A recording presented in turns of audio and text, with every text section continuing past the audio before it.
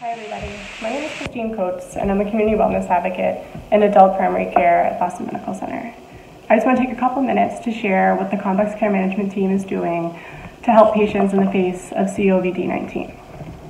Some of the concerns that I've been hearing from my patients are in regards to appointment access, medication access, behavioral health support, whether or not they're going to be able to get their food at the BMC food pantry. I had a patient call me last week, particularly concerned about his behavioral health appointments this week. And, I was happy to be able to assure him that they aren't going to be canceled, and actually to expect calls from his therapist and his psychiatrist at the times of the appointments, as they'll be conducting them via telemedicine. Our IT department has really branched out and helped us, work from wherever we need to.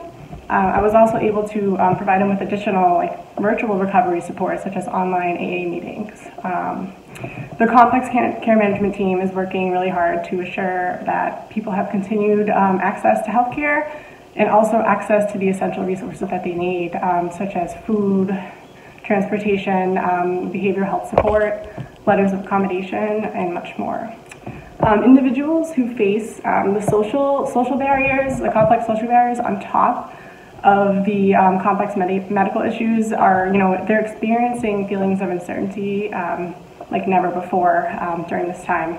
I just want to say that I'm proud to be part of such a dedicated hospital where I've seen unbelievable coordination on all different levels to ensure that we're able to continue to provide the best care possible to our patients. So we're all in this together. Stay safe, everyone. Thanks.